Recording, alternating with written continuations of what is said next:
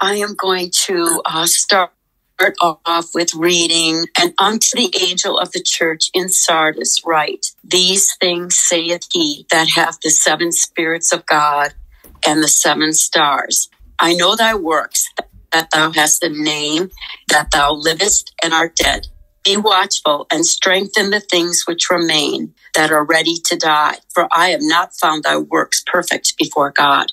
Remember, therefore, how thou hast received and heard, and hold fast and repent. If therefore thou shalt not watch, I will come on thee as a thief, and thou shalt not know what hour I will come upon thee.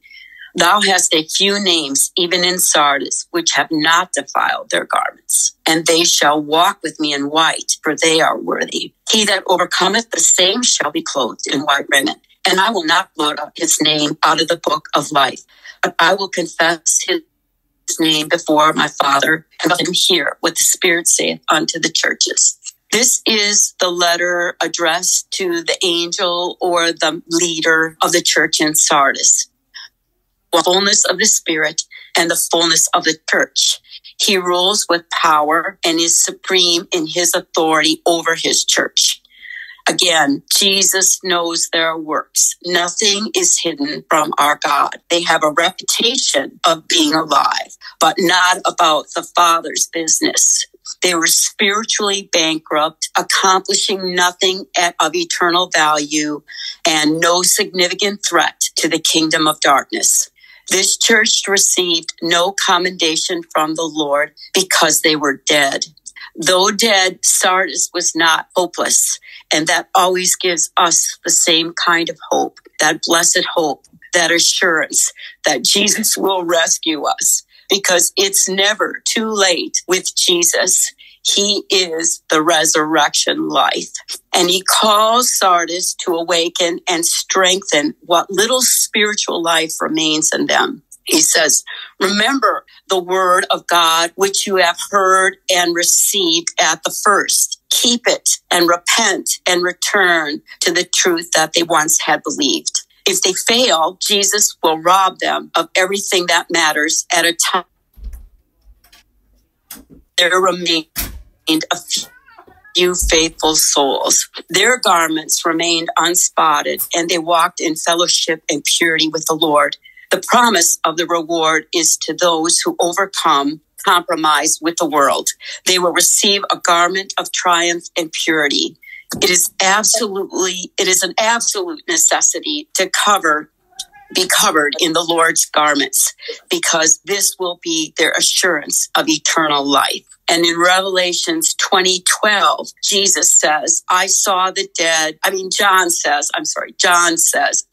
the dead, small and great, stand before God, and the books were opened, and the dead were judged, and out of things written in the books, according to the works. And verse 15 says, whosoever was not found written in the book of life was cast into the lake of fire.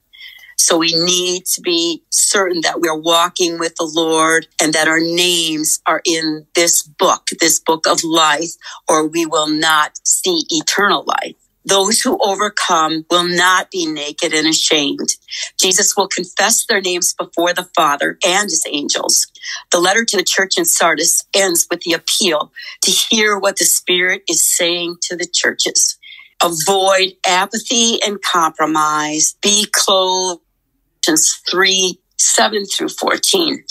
And to the angel of the church in Philadelphia write, these things saith he that is holy, he that is true, he that hath the key of David, he that openeth, and no man shutteth, and shutteth, and no man openeth. I know thy works. Behold, I have set before thee an open door, and no man can shut it. For thou hast a little strength, and hast kept my word, and hast not denied my name. Behold, I will make them of the synagogue of Satan, which say they are Jews and are not, but do lie. Behold, I will make them to come and worship before thy feet, and to know that I have loved thee. Because thou hast kept the word of my patience, I also will keep thee from the hour of temptation, which shall come upon all the world to try them that dwell upon the earth. Behold, I that no man take thy crown. Him that overcometh will I make a pillar in the temple of my God, and he shall go no more out. And and I will write upon him, he that hath an ear, let him hear what the Spirit saith unto the churches. Here Jesus is addressing the leader of the church at Philadelphia. And this is the church of brotherly love. This city was known for its peddling of Hellenism, which is Greek culture. So with this peddling of Hellenism, they were also declaring the gospel as they went along. And Jesus portrays himself to this church as holy, and the word alethino, and it conveys a genuineness that Jesus is the real thing and he is the reality. He has the key of David, the one with all the governmental power and authority to open and shut doors. And that is according to his will. He knows their works and finds the church at Philadelphia to be faithful. He tells them to look at the open door of opportunity that he has put before them to spread the gospel, and that no man will be able to close it. Additionally, Jesus found this church to have three characteristics. One, they relied on him. They lived lives pleasing to his name and to his character. He finds no fault with the church at Philadelphia. Jesus tells them to take presence.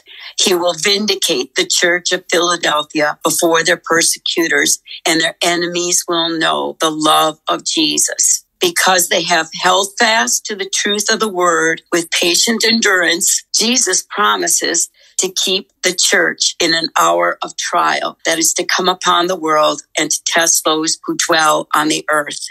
And I believe that is a promise for us as well in this current time, and that we will see the fulfillment of this. If we walk uprightly before the Lord, he will keep us from this hour of temptation that is to come upon the end time world.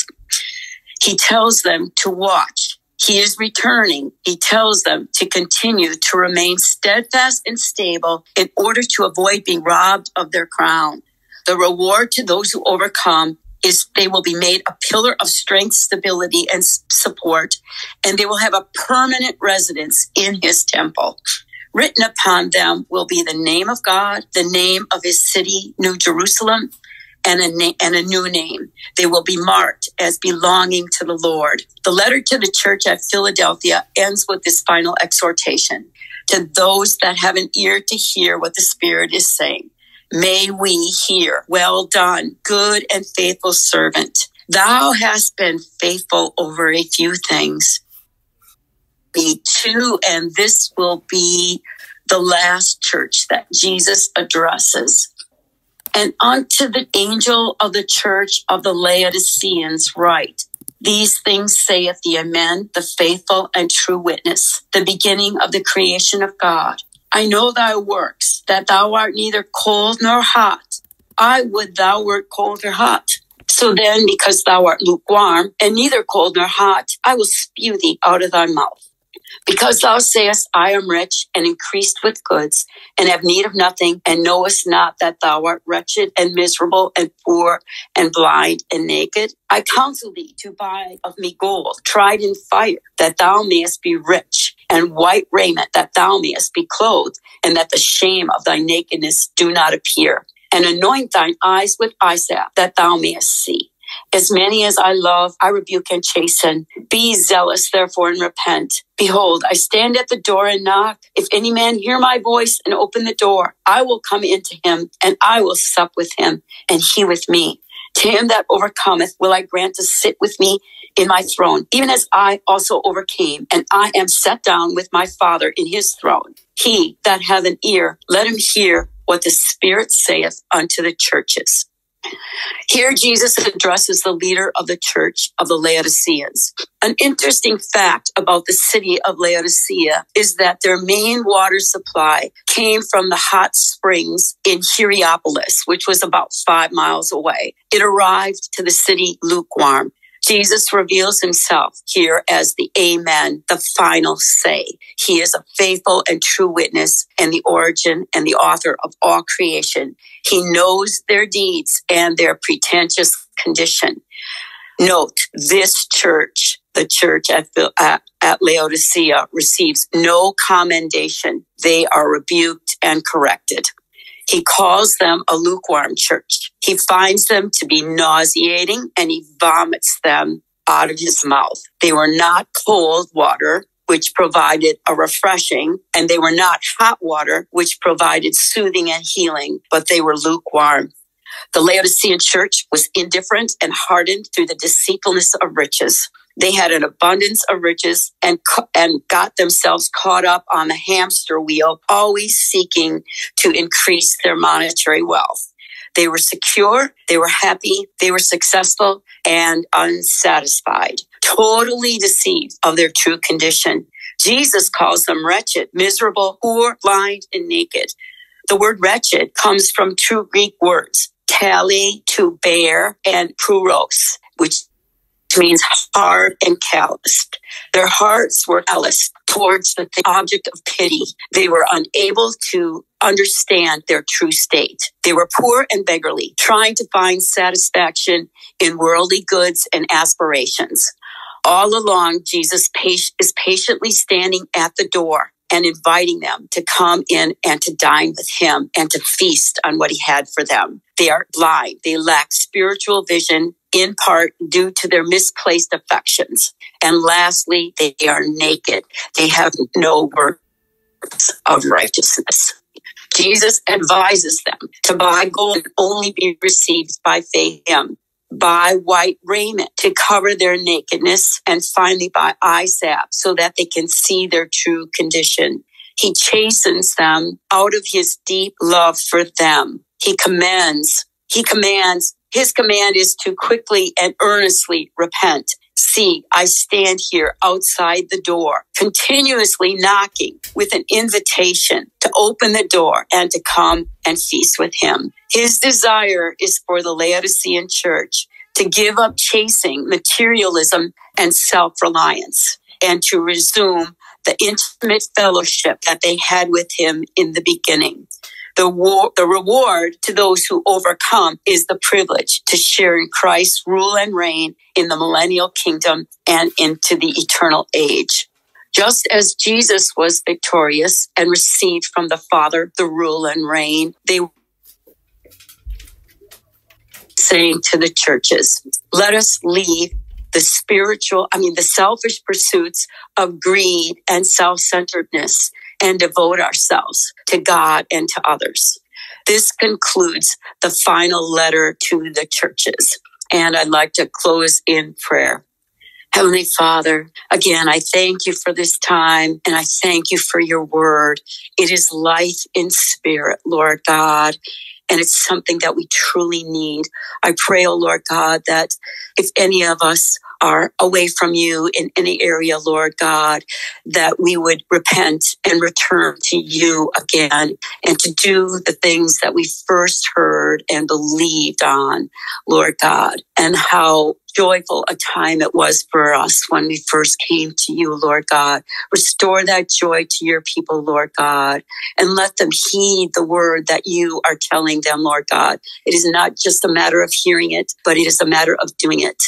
And we are all able to do the word. You have called us and you have given us everything we need, Lord, that pertains to godliness and life. And I am so grateful that your word is true and that if we just do it, we will see the results of the word in our lives. In Jesus' name, amen. Continue to bless your people today. Amen. In Jesus' name, amen. Hallelujah. Thank you all for listening, and I appreciate the opportunity to do this. Thank you. Amen.